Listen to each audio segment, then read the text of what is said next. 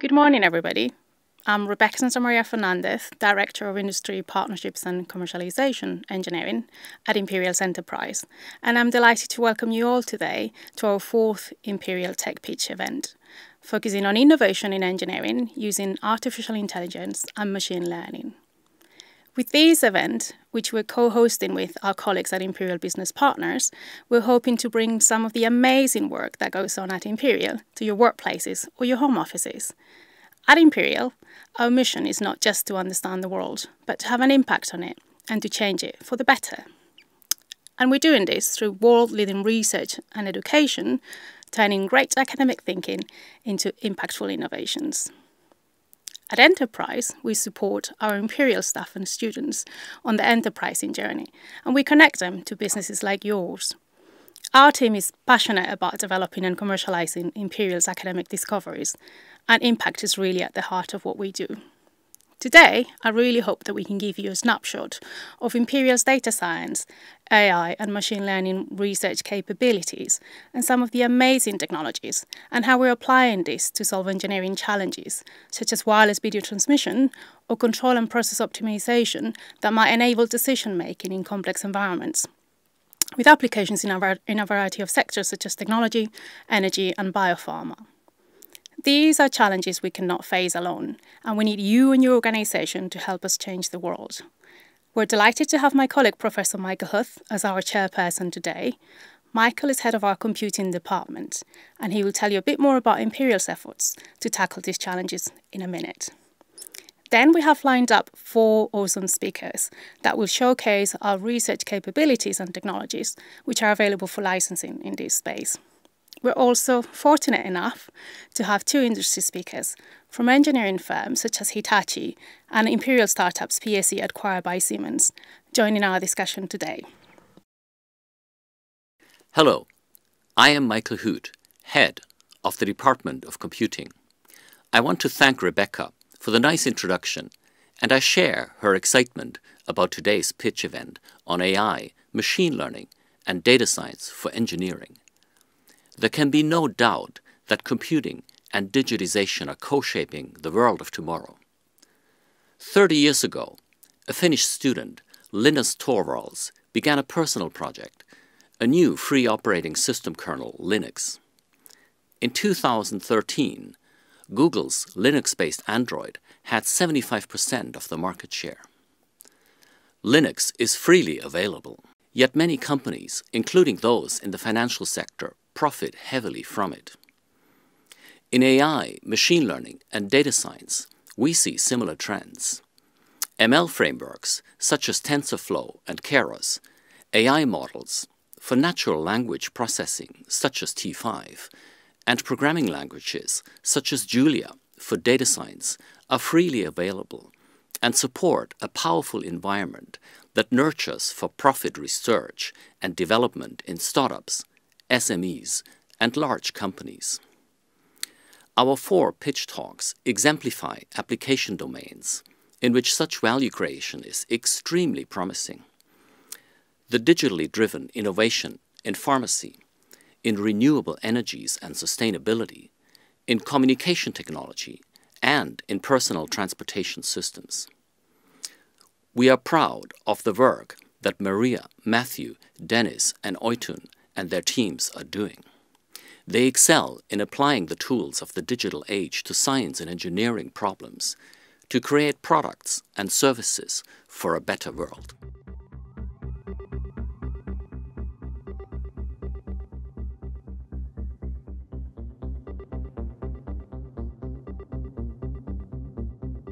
Hello everybody and welcome to this presentation. I'm going to give you an overview of the activities of my lab in the space of mathematical modeling, and to be more specific on how we use data-driven modeling and machine learning to assist the development of novel therapeutics. So before we kick off with research, a little bit about us. That's my team over here. We're a new lab, so we started April last year when I started my appointment with Imperial College. And so today we count 3 PhD students, that you see on the slide, as well as 5 master's students and 6 undergraduate students as well, that they do research in the lab. The lab's main focus is essentially to take Industry 4.0 principles and apply them in life sciences, and to be more specific, in biopharmaceuticals. So we are focused on developing digital tools, so that is nothing else than computer modeling tools, essentially, to assist the decision making primarily in the manufacturing of therapeutics, but also in the distribution as well, as I'm going to show you in a little while. And we have 3 main, if you like, targets. The first is that we always have to be responsive to the needs of the patient, so to be responding in a timely manner, but also to achieve production of high quality products, to essentially meet all the target quality attributes as they are laid out by the regulators, and finally to use those computer modeling tools to gain control over our processes and ideally move towards more automated solutions. One of the main areas where we work on, essentially, and I'm going to focus on this presentation, is monoclonal antibody production, where at the moment most of the processes are operated in batch or semi-batch mode, and there is a growing demand for those therapeutics. At the same time, from a modeling perspective, the models are quite complex, and so what we're trying to achieve in the lab is to couple the needs of the market and the challenges of the research, if you like. We put the two together and we create mathematical tools that are not simplistic, but actually they are easy to use and user-friendly, to primarily understand our processes better and then eventually be able to improve them and control them.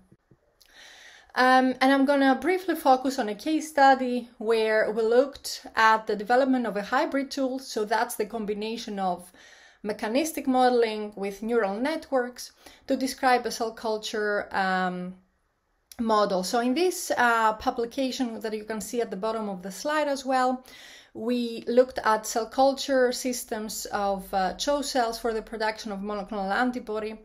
And what we wanted to achieve is to design a tool essentially that we will be able to use online. So what you see on these graphs, at the bottom graph, at the top right graph, you can see the agreement between the experimental data, the hybrid model, which is the combination of the data-driven model that describes the glycosylation procedure, and the mechanistic model that describes the mass balances and the like, and how those essentially have a good performance. And at the bottom of the slide, you see the application of this hybrid tool, if you like, in a more online manner, where we assume that we have disturbances in our feeding strategy. So what we did in this work is that we used the data-driven model to bring the system back to the optimal performance. And so overall, we would say that we developed a tool of reduced computational complexity and better suitability for online applications. And this work also expands into downstream processes too. And finally, just to close off, similar work is now looking at disease understanding and therapy discovery, manufacturing, and timely distribution. So our lab is looking at the development of such tools all the way from therapy discovery to therapy distribution. Thank you very much for watching, and I'll be happy to take any questions.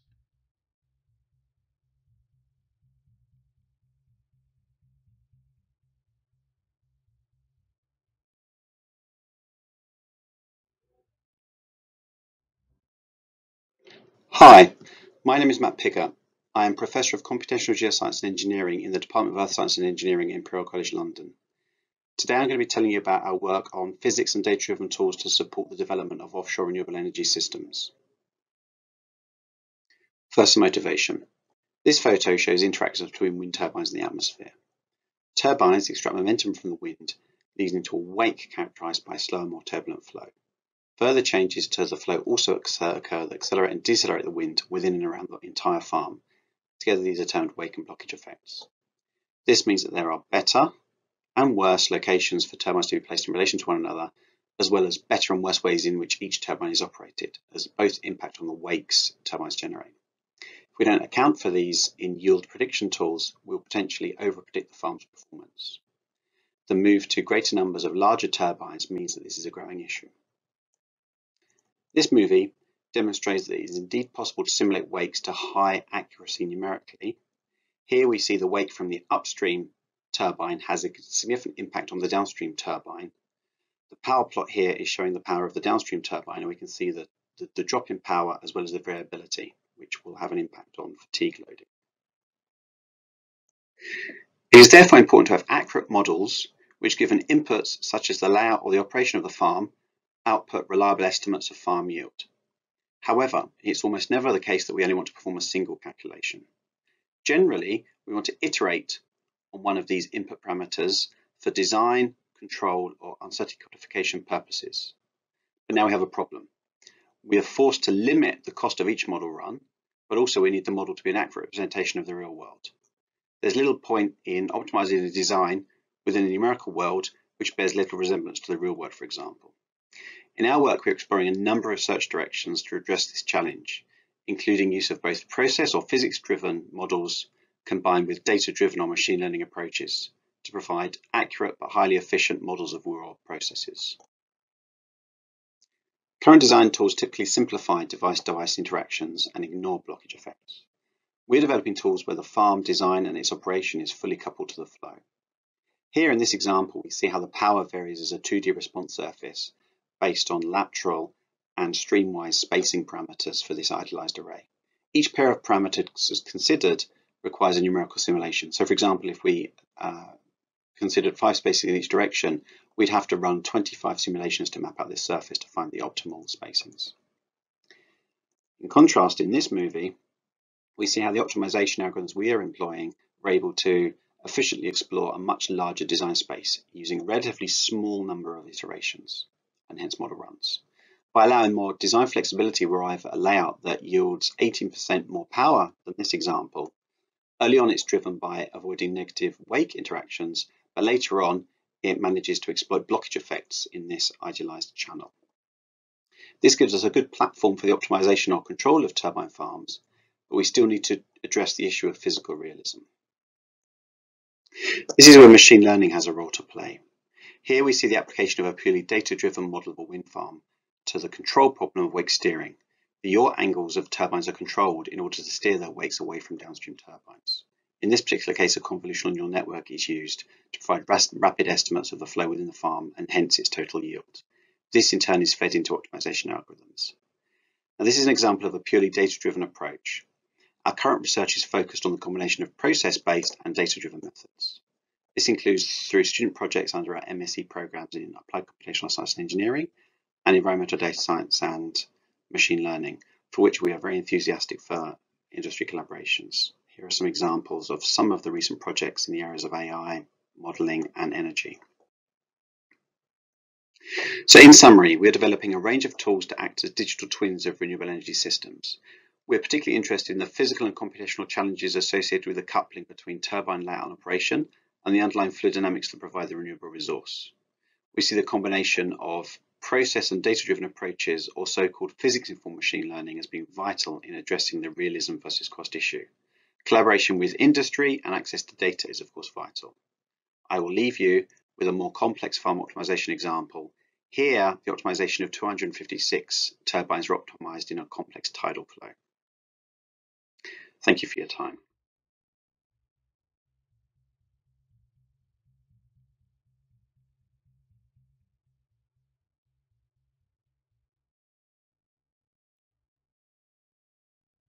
Hello, this is Deniz Gündüz. I'm a professor of information processing at Imperial College London. I will present an artificial intelligence-aided wireless video delivery technology that we have developed in my research group. Even before the pandemic, video content accounted for about 66% of mobile data traffic. And of course, after the pandemic, we spend most of our days attending video calls, watching video lectures, or streaming movies. And we are all too familiar with the so-called spinning wheel of death the loading icon that we experience in case of a weak wireless connection. So the main ambition of our technology is basically to remove the spinning wheel from our lives. Now, to give better context, let me first briefly explain how video is delivered to our mobile devices today. So the video signals are first compressed into bits using a video compression standard such as MPEG or H.264. These compressed bits are then delivered over a wireless communication channel. And for reliable delivery, we employ digital modulation techniques or error correction codes to mitigate the adverse effects of noise over the channel. Now, this digital approach suffers from the so-called cliff effect. So which means that if the channel quality becomes worse than what the channel code is designed for, we cannot recover the bits. So we basically the transmission fails and we basically observe the spinning wheel. On the other hand, if the channel quality gets better than expected, we do not get better quality reconstruction as we already removed the part of the information during the compression stage. Now, what I propose is a completely new approach. Basically, we will employ a pair of deep neural networks to act as the encoder and the decoder, which we train jointly. Now, so there are no bits, no digital modulation, and no explicit compression or error correction code in our technology. So we get rid of all these existing components and directly map the video input to the parameters of the waveform that is transmitted over the air. Now let's see an example. Here basically I present the reconstructed video as the channel quality measured by the signal to noise ratio, SNR, decreases. So for the state-of-the-art digital transmission scheme on the right-hand side, as the channel quality gets worse, at some point the code cannot sustain the transmission anymore. That is, we hit the cliff edge and we see the spinning wheel. Now, to recover the image, we need to switch to a different code that delivers a lower quality video with more error protection. On the other hand, on the left-hand side, the video transmitted by our technology, DeepWive, not only achieves a better quality reconstruction at all points, but we also never see the spinning wheel. So at even very low channel qualities, we still manage to recover a reasonable quality video at the receiver. Now, there are many other advantages of our technology. For example, we can easily incorporate video intelligence functionalities, such as we can count the number of people in a surveillance video instead of reconstructing it, which wouldn't be possible with the conventional approach. DeepWive is also 10 times faster than the conventional schemes, and it can easily adapt to specific domains. For example, we can easily train it for just for drone images, and the improvements with respect to the digital approaches will be even more significant. Also, basically, our technology can bring the benefits of faster transmission, better quality, and robustness against channel variations to a wide range of applications, from drone video transmission to streaming applications and even to professional video production industry. Okay, thank you very much for your attention.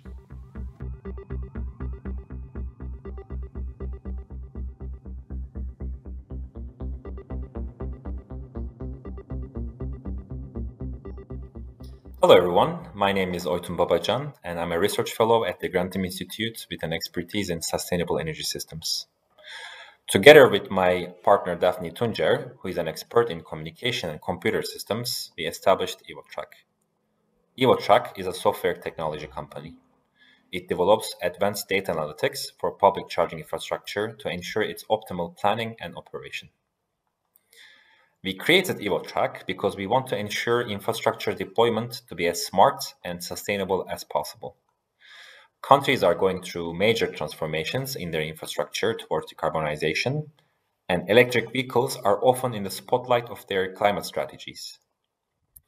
As a result, we expect several million charging stations to be deployed in the UK, in European Union, and around the world. In day-to-day operation, charging providers want their stations to be used at their best capacity. However, they also need to provide a good level of service to all their customers. The charging network should be reliable, provide affordable service, and convenient access. Evo.Track develops state-of-the-art tools that makes network operation and expansion more cost-effective and sustainable. Our tools will reduce the capital burden on charging providers, making their services more affordable to their customers. Thanks to our technology, providers will be able to invest their resources in regions that need charging services the most. Our mission is to limit the carbon and energy footprints of our charging infrastructure. With that, I will now pass the word to my partner, Daphne Tuncer. Thanks, Oytun, for introducing our mission. In Evo.Track, we believe in data-driven tools to address the challenges of future charging station deployment. We apply state-of-the-art data science techniques to control the life cycles of charging stations, from monitoring how they are used at different times of the day, to understanding patterns in how they are accessed, and forecasting future needs in specific areas. Our solution builds upon novel data management frameworks for collecting, cleaning, and processing charging-related data. It also uses learning-based algorithms that are specifically tailored to the electric vehicle domain space in order to identify main factors influencing the demand. All our tools are designed using best practice data standards. We, as such, ensure that quality procedures are integrated at every stage of the data processing pipeline. Our electric vehicle data science solution helps decision makers in determining where it's best to invest in order to deploy charging stations. It showcases expansion scenarios through easy-to-use interactive visuals. It is adapted to any deployment needs, either for deciding where to create new network opportunities or for growing an existing network, as for example in an environment such as London. Evo.Track supports stakeholders in the electric mobility ecosystem. It provides data services for electric vehicle charging analytics that help operators and providers of electric vehicle-related services to inform their business decisions. Thank you very much for your attention. We hope to connect with anyone interested in our solution.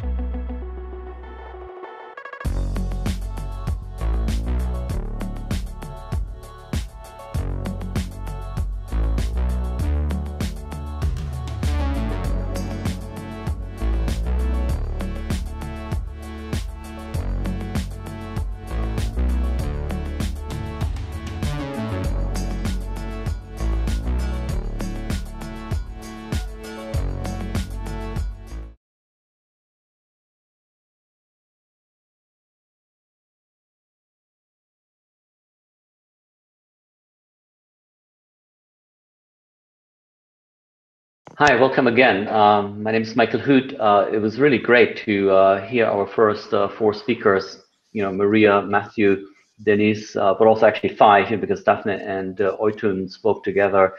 It was quite interesting to see that there was a lot of interest in digital twins. That's obviously relevant in lots of the vertical sectors. We had, at least two talks around the theme of sustainability. And so in that light, I can sort of create a bridge to our next speakers. So I'm really delighted to have Nick Blake here from Hitachi, but also Kostas Pantelidis from Process Systems Enterprise. And I think I'll just want to hand it over to Nick to give a 4-minute presentation before we then have Kostas' talk and then turn to some questions. Thank you, Nick. Thank you. Okay. Good morning. I'm Nick Blake, and I'm Chief Innovation Strategist and Head of Big Data at Hitachi's European R&D organization. All of our work is focused on delivering environmental, social, and economic value And specifically, our aim is to make our societies and industries sustainable, resilient, safe and secure, accessible and connected, trusted and transparent, healthy, and of course productive. And this translates into three main areas of research: sustainable energy, green mobility, and what we call a super secure digital Europe. So our mission is to build a sustainable and digital Europe. And the three areas that I mentioned are, of course, overlapping Venns. For example, the transformation we're seeing in energy to support carbon neutrality, including new energy vectors such as hydrogen and energy conversion and storage, impact industry, mobility, campuses, and many more sectors. So it's kind of a horizontal. We have 6 laboratories and locations across the UK, France, and Germany, and we collaborate closely with external organisations, including national innovation funds, such as UKRI and Horizon Europe, as well as world-class universities, including Imperial and Cambridge. And we're actively involved in corporate venturing across a diverse range of areas, including genetics, for precision medicine, digital trust, and energy. Many of our research projects are at the intersection of engineering, or what we call operating technology, and artificial intelligence. So I think today's discussions are quite relevant. Just picking up on a couple of specific examples, and we've got many more, and I'm very happy to discuss our wider work in some of the breakout sessions. Firstly, we're very actively engaged in the development of AI-based autonomous control for cars and mass transport, including trams. And we're currently part of an Innovate UK funded project called Serve City, and we're focusing on the challenges of autonomous driving in congested urban areas. Our development combines traditional engineering and AI to address the challenges of localization, perception, anticipation, and motion control. And the use of AI enables us to make the driven experience smooth and human-like, but the engineering dimensions ensure that those models are safe and bounded in the event that the AI makes perverse or recommendations that are outside those strictly agreed parameters. In the area of digital rail maintenance, we're using a combination of our deep engineering knowledge in that sector and AI using current amplitude vibration and advanced imaging to predict and prevent failure.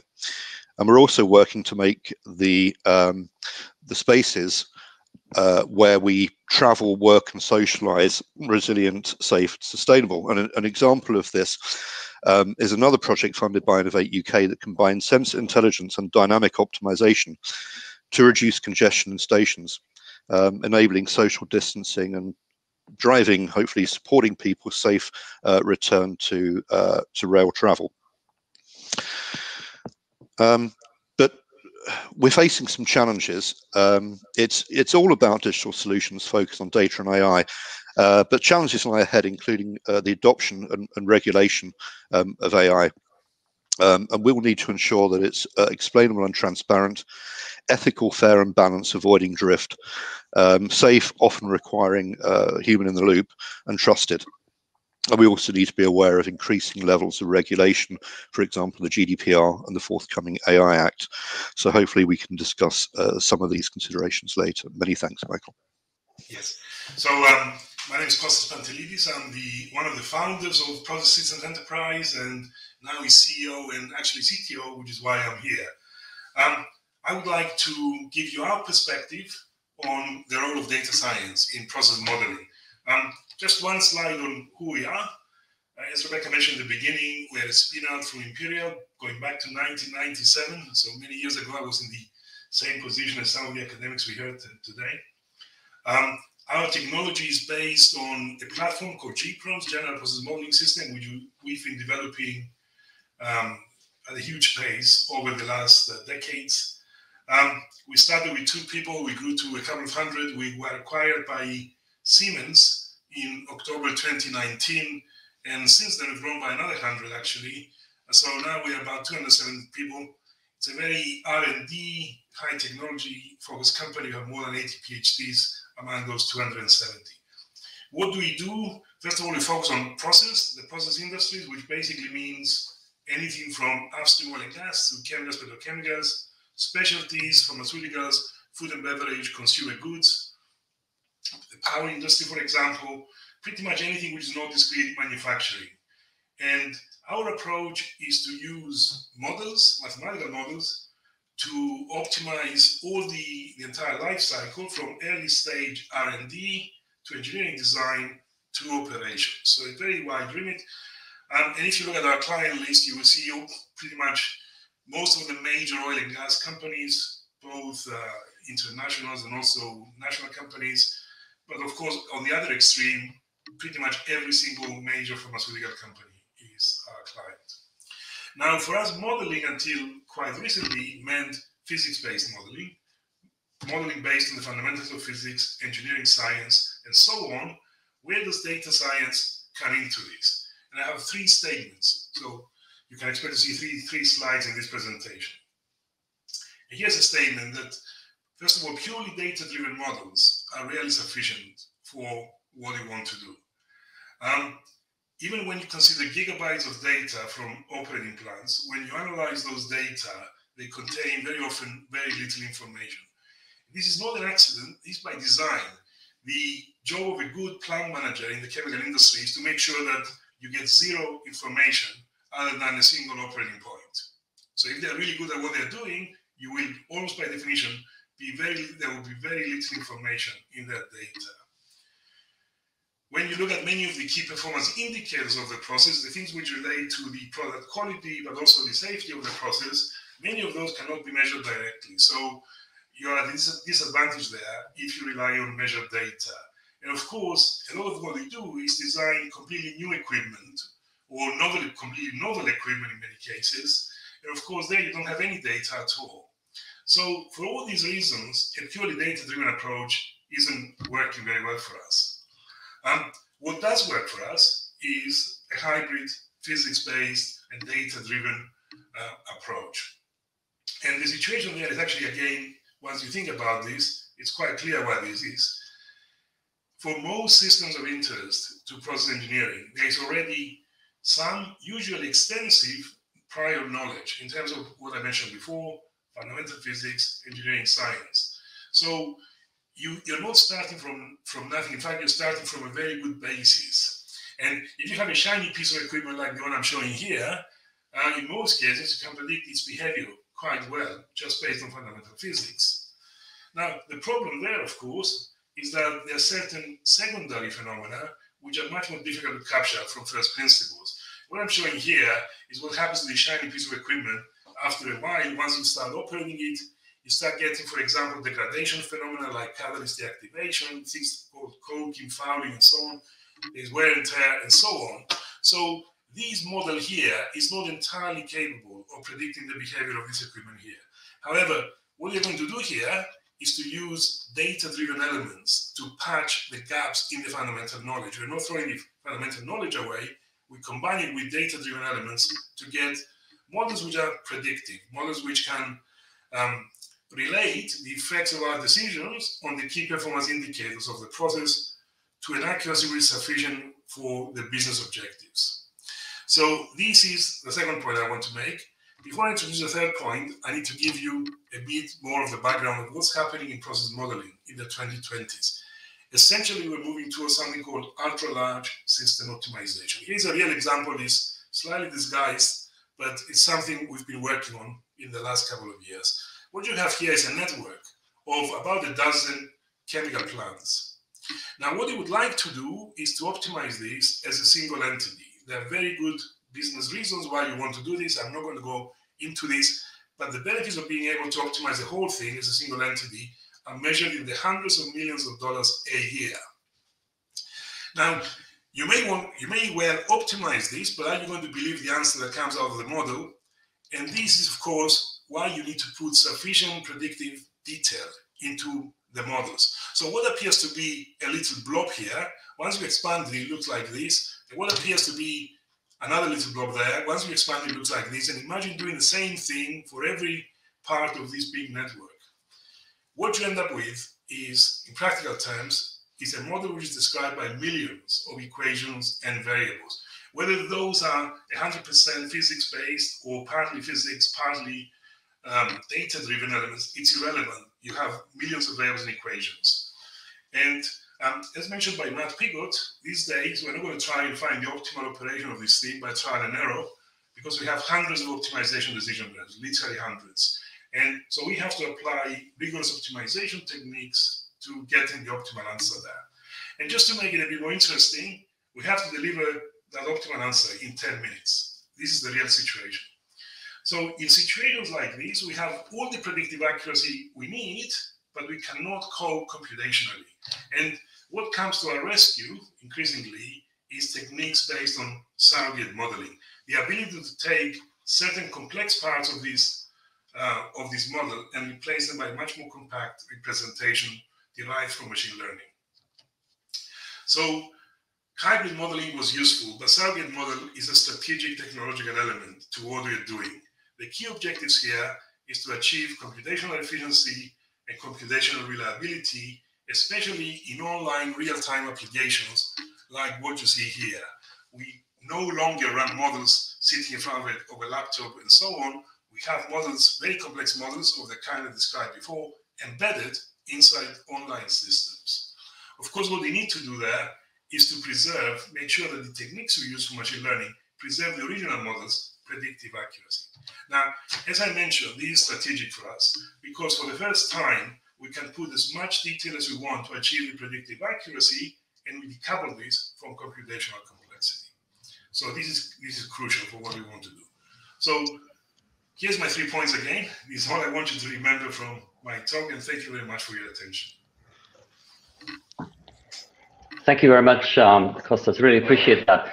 I think we had a couple of questions already in the chat. I mean, maybe what I should do is sort of have a comment and then turn that into one of those questions, contextualize it. So I mean, it's quite interesting. We had at least 3 talks, and Kostas, this was one of them, where we see deep learning type things being used, but actually they're kind of, within a certain workflow where there's some explicit knowledge, be it physics laws or operational sort of things, constraints and so on. And then the magic, I guess, is in how you compose these elements, right, to bring the benefits to the business. And, on a traditional academic research perspective, deep learning is usually seen in isolation, right? So, and there's this, I posted this in the Slack, there's sort of a revenge, an article in the CACM that basically contemplates machine learning researchers should focus much more on the integration, tight integration of knowledge, explicit knowledge in any kind of machine learning frameworks, including deep learning. So maybe, turning this into a question which was asked in the chat, if companies don't have any experience in ML, how should they actually get started? And I think one of the issues I can see there is they probably have an awful lot of explicit knowledge and operational constraints. How could they take any kind of AI techniques and expertise to put that into their own environment to great benefits? So anyone who would like to have some thoughts on that? I can try to start. Great. I'm obviously coming from a background who could learn and apply these techniques on my own, but I'm also aware that the new capabilities of a lot of different coding languages and software packages, they come with very standardized, easy to start machine learning applications. So it still requires some technical backgrounds, but it's not as hard as it was maybe 10 years ago to access these capabilities. And they're being tested, and there are various communities to kind of foster this kind of applications. I think, it's not surprising, but the machine learning community, or whatever you might want to call them, because people have different names for similar techniques, they're quite helpful and responsive to these. I started learning this on my own, and I think companies would be able to access these resources quite easily as well. I may make a comment on this, just to build on that point. most organizations, when they do have deep domain experience in their businesses, whether that's in engineering or whether it's in finance, but at some point, if they want to get into this, they're going to have to hire some data science experts. We've all had to build these organizations kind of from the ground up, because this is a fairly new industry. But what I found is that when you fuse or combine the experience that you can bring in by hiring in data scientists with the deep domain expertise that's in the organization, and put those together and connect them, that can be quite successful and is a good place to start. If I can add to that, what is very important, obviously, I fully agree with Oytun, the tools that they're a lot easier to use than they used to be. And getting people in is very difficult these days because there's a lot of demand for data scientists. But from the company's point of view, what is very important is clarity of the objective. Why are we doing this? We're not doing this to bring in AI and machine learning. We're doing it to solve a specific problem that we cannot solve now. That's, for us, for example, we did decide that we will push physics as much as it will go, and we will only use machine learning to patch the gaps, as it were. Okay? Other people may decide that it's a different thing, and we want to do it as easily as possible, and just putting a lot of data through machine learning may be easier than putting in a lot of physics and maths. So you have to have a clarity of objective. Otherwise, the whole thing becomes, there's a risk of the whole thing becoming sort of self-serving exercise. Yeah, thanks. I guess that's also a point about larger companies, which often do these things in innovation departments, right? But that's quite remote from production and product ownership and so on, and so it's maybe also a question for startups. How can you maybe engage with large companies, not going through the innovation branch, but going straight to product owners? Yeah, maybe sort of related to that, I think there was a question to Maria, Matt, and Kostas, that applications of ML are more critical than what some might be used to, like recommendation systems and so on the web. So how do you validate these models and how they actually then run in your products? Anyone would like to? I think also Nick commented on ethics and explainable AI and all these things. So maybe we can explore this a little bit. I could start, because actually it's a comment I want to make also to the previous question that relates here. So I think that the user companies at the end of the day have the most important part of the experience, which is the process itself. Nobody knows it better. There is no one knowing better what they want to do than themselves, right? So all the feedback, the most critical part of the feedback in terms of usability of these tools comes from them. And then through the collaboration with people working at the forefront of creating essentially those tools, I think we can achieve a huge knowledge transfer element from the academic groups or startups to the big organizations. In terms of how we technically validate those models, I can talk about my experience. We collaborate very closely with industries who are looking into using such software solutions. And so we get data directly from them wherever this is possible, because one of the points that Kostas made during his presentation, we see it very often as well, that there are cases that there is no data, especially when we work in process development, which is a very big part of what we do in my lab. So there's a huge element of discovery that feeds back to why should we actually use mechanistic models in tandem with machine learning. So I feel there's like a lot of gain in the combination of those tools. But generally, yeah, the validation comes from real world data and expert feedback. Yeah, thank you very much, Maria. I think this also touches nicely onto a question that was asked for Dennis. I think, how do you take great innovation in machine learning that seems fairly disruptive in some sense, but reconcile this with existing realities like the technology stack around wireless? So maybe you can try and answer that. So that's definitely a challenge. I mean, in like many other technologies, back compatibility is a challenge. So specific to our kind of solution, I think the answer is it's as compatible as you like, in the sense, if you want to put those constraints, then the gains are less, but they are still there, just like in many other things. So that has a cost. And if you have an application, like let's say if you can have a standalone application, you want to build a drone and you are not bound by standards, then obviously it's going to be much better. The gains are much more significant. If you want to use this for something like the, let's say, 6G standard, next cellular radio standard, obviously it has to be back compatible. Then you will have certain constraints. There will be some losses, but it still can be used. But I think I want to connect to the previous discussion. It's very important, I guess, to get even for in my industry, kind of wireless, right? So these are huge companies.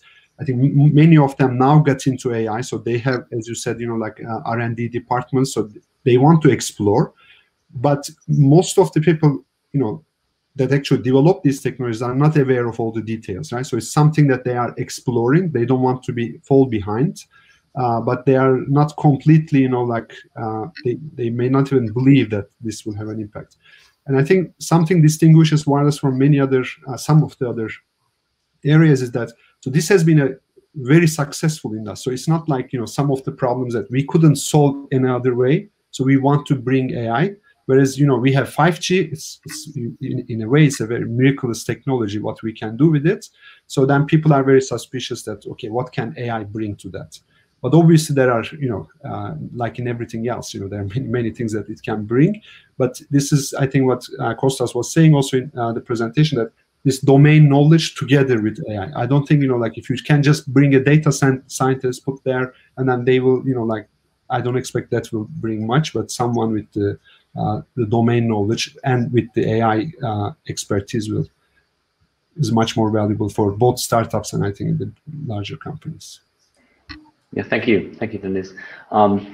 Let's see. I mean, maybe another thing to touch on is, because we saw at least two talks, Nick and Daphne on sort of mobility, right? Green mobility, but also multimodal transportation systems, and these are quite complex things where there's different degrees of autonomy and so on.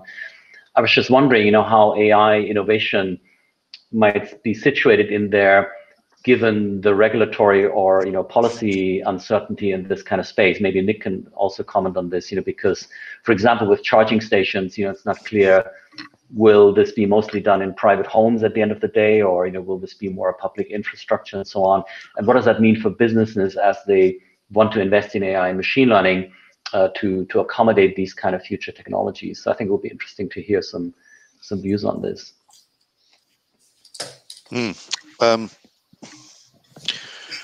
So the regulatory side of it is kind of a moving platform, really, and particularly with regard to areas like autonomous driving, it's quite complicated. Not only the regulatory side, but also the accountability side, and those standards and regulations are still emerging. With regard to EV charging, that also puts some massive complications on the energy networks, and we're going to require a combination of domestic depot and public charging capabilities, and the opportunity to use AI to optimize that whole network. That is a significant area of research for us. Yeah, that's interesting. I mean, that also seems to suggest there's more need for what people call co-opetition, right? Because you can't just sort of compete head on head in such ecosystems. You need to also kind of collaborate within the competition. Is that a sort of a fair comment to make? Or this area certainly requires an ecosystem approach. And yes, and so it also may require organizations that were previously in competition to collaborate. Yeah. No one's going to do this on their own, because the dimensions of this are so large, regarding from the optimization of the charging, to the battery use, the circularity of the battery, to the decisions about when you charge, when you dispatch, etc., etc. Yeah, and we're Yeah. just starting to uncover some of these complications. Right. But yes, you are correct. Just to add there, I suppose the cooperation would be well, highly favored in this aspect, because without the companies working together, there will be a lot of redundancy in the infrastructure, and there will be a lot of well, unoptimal expansion in a way, because all these companies will put them in places where they could potentially profit. But that doesn't necessarily mean that the network will be efficient or profitable in the future, because these infrastructure is stationary. So it's not that you can just move it the next day if it requires a different setup. Yeah, I guess also interesting, this is a very social ecosystem with lots of players and participants, and then it needs to be super secure for the digital Europe, right? Like Nick was saying. So that's an additional challenge, I guess, there. Maybe I can sort of turn to another aspect, which was maybe only touched upon in the talks.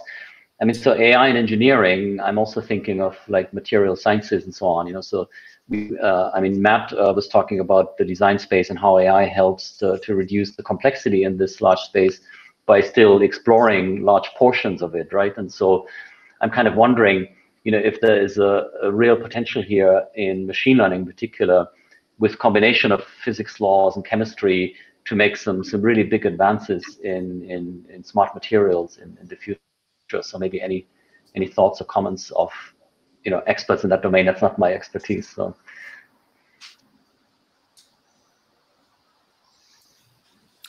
I mean, nor mine, but I could maybe just comment, sort of amplifying what Kostas was saying, that, you know, as well as domain specialism, if you know what the equations are that are governing all or a significant portion of your system, you're a bit foolish to just throw them away and take a purely data-driven approach. And that comes back to the verification question. So in my talk, I was trying to argue that it is kind of like a bit of a sort of a dial you can turn up. So how much filling in the gaps, as Kostas called it, how much filling in the gaps do you do versus trying to do things in a process, physics, or mechanistic based? So I think that if maybe in many areas of science and engineering, we're lucky if we have some underlying equations, we should look to use them by doing some expensive simulations. Using those equations, we can generate verification data. So depending on exactly how many of the gaps we fill in using data-driven approaches, we can generate faith in those from a purely synthetic computational avenue.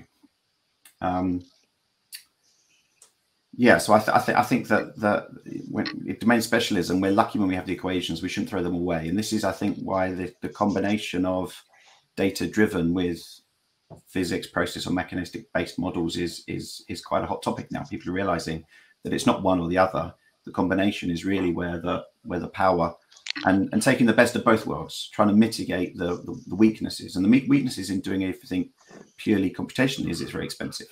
So, you know, myself and Kostas both said you can't then use that within a loop that you want industry to run in 10 minutes and come up with an optimal design. And I think one area that we as an industry need to develop in is our architecture skills that seem to have been subverted in this chase towards data science and ML. What we found really important is how to break down a problem into its constituent parts. If you try to apply an amorphous machine learning model to solve the challenge of autonomous driving, you can do that, but you can't unpick it and you can't bound it with the engineering. So you need to break that problem down. So you might use artificial intelligence to perceive the outside world. You might then use it to anticipate the decision and to translate that into a motion control. There might be 3 or 4, if you include localization, separate ML models. But if you conflate them into one model, and I think this is something that Kostas was talking about, actually your ability then to unpick or bound it becomes severely limited. But what we're finding now is that although we break these things down and we bound each module by engineering, they're actually interconnected. And those interconnections between those ML models are actually very important as well. So, for example, I think a child may be walking into the street or there may be a risk. That's, my perception. I then decide I might need to anticipate that, but then I need to sharpen my focus, my perception, right, iteratively on that child. Is he going to walk into the street or not as time passes? So we've actually got interactions between these ML models now that we need to think about. So we need to keep them separate, but we also need to understand the interconnections between them. That's very interesting. I mean, we have to sort of wrap up in a minute or so, but I just wanted to say this reminds me very much of the work by US NIST, for example, and there's also UK agencies in the space on frameworks for multidisciplinary engineering and psychophysical systems. Where you have timing, you have security, you have all sorts of separate concerns that all need to be reflected as you map out requirements and start to combine things in a system of systems. I wanted to maybe sort of summarize in a way some of this discussion by saying, I think there's a real need here also in this new college initiative of IX around AI and machine learning and data science to have postgraduate taught courses maybe that really focus on this idea of, it's not just machine learning or some isolated thing, it's understanding how some of this would be situated in a discipline in a real sort of product environment, and I think we could actually design some courses around that theme where it wouldn't necessarily just be for chemical engineers or some specific discipline, but actually to create a transferability across these disciplines. And I could imagine, and that's partly a question to you, although we're almost out of time, there might be some appetite in industry, for employees to actually attend such courses. Maybe a quick spontaneous reaction to that. I see heads nodding, so maybe I'll take that as a response. Okay, so in that sense, I wanted to thank all of you, for your presentations. It was very fascinating and the stimulating and really insightful discussion. And I'm afraid I have to hand it over now to Chris to wrap things up. Thank you, Chris. Thanks very much, Michael. My name is Chris Parker from the Imperial Business Partners Programme, and I work with the Enterprise Division at the college, creating opportunities just like this one for industry and academic expertise to connect and collaborate. I'd like to take the opportunity to thank the speakers and the chair for such an interesting discussion. Thanks also to our online attendees for staying with us for the duration, and to everyone involved in the delivery of today's event.